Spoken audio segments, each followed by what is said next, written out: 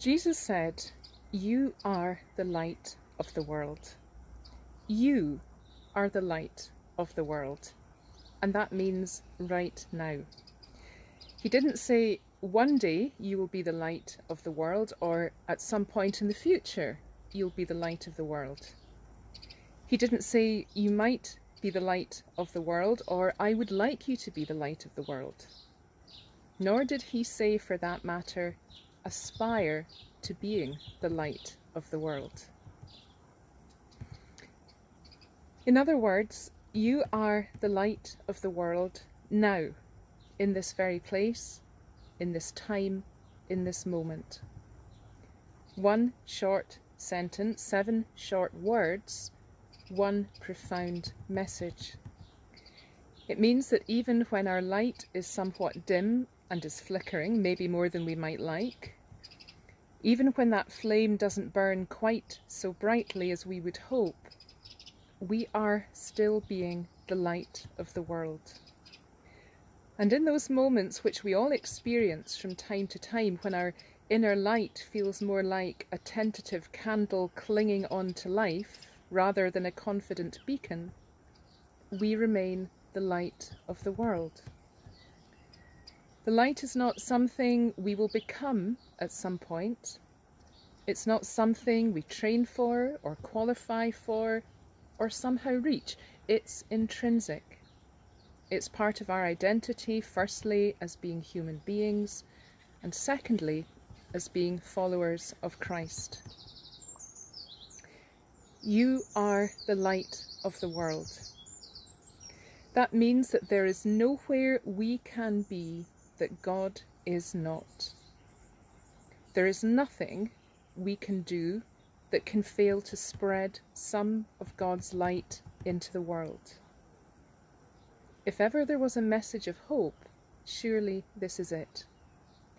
Jesus' words say to each and every one of us that as things stand in our lives and in our world at this particular moment, each and every one of us has the capacity to bring light and hope.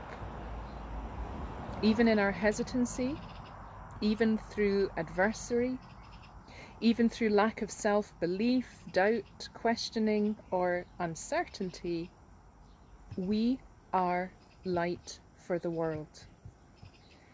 The world needs that light, and the world needs each and every one of us. Today is the beginning of Christian Aid Week 2020. Christian Aid grew from an initiative of British and Irish churches 70 years ago.